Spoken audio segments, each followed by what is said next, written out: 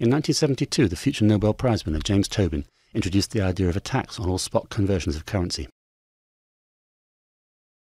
Levied at a rate of less than 1%, it was intended to penalise short-term currency speculation involving the rapid buying and selling of currency, often in a matter of milliseconds, involving large sums and a narrow margin of profit. Thus the Tobin tax was a measure of putting the brakes on this sort of speculation which destabilised the markets, while having little effect on normal currency exchange dealing, which has a beneficial effect on the economy as the margins are considerably higher. The principle was soon applied to other financial markets, share dealings and trading in raw materials and bonds. For a long time the idea found support only among the anti-globalisation movement, but is gaining ground among European governments, particularly in France and Germany. According to a European Commission study, the tax could raise up to €55 billion a year.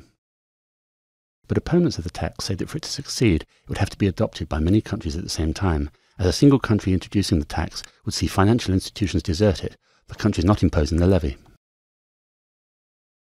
That is what happened in Sweden in the 1980s, the only time such a tax has been properly put in place, with the Social Democrat government imposing the tax on bond and share dealing in 1984 and extending it to currency dealings in 1989. But most of the dealings were diverted elsewhere, especially to the deregulated London Stock Exchange, and the measures were dropped in 1991.